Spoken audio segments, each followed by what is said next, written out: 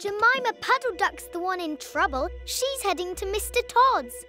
And foxes eat ducks. Yeah, this is bad.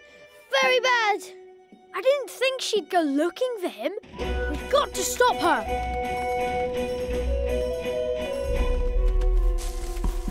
Stole my oatcakes. The cheek. I'm going to give that fox a piece of my mind. I say, stop making this infernal hullabaloo. Oh, and what do we have here? I will make a hullabaloo, what's it, Mr. Todd? You ate my oatcakes without asking. Oatcakes? Ugh, too plain for me. I'm more of a meat eater.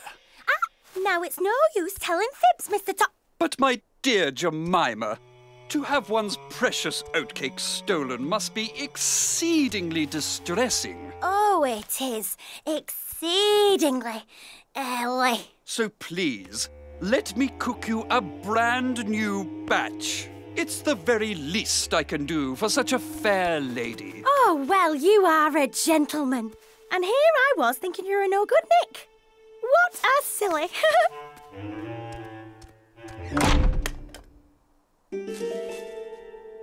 Mr. Todd's lying. He's not going to cook oatcakes. He's going to cook Jemima. Not if we can help it. Come on. Oh, dear. I'm such a butterwings. Nonsense. Besides, for such an honoured guest, we should use only my largest cooking pot.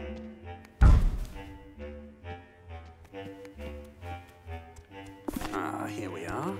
My recipe for roast duck. My, this pot is enormous. I could fit in there myself. You don't say. Mrs. Puddle-Duck.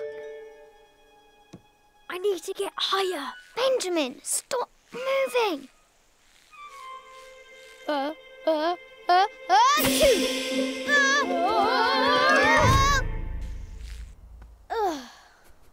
It's no good.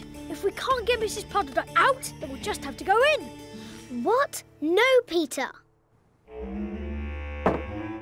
Vegetables. I've never made oatcakes with vegetables before. Oh, don't you? I mean, don't they look delicious? Would you mind terribly putting this orange in your mouth?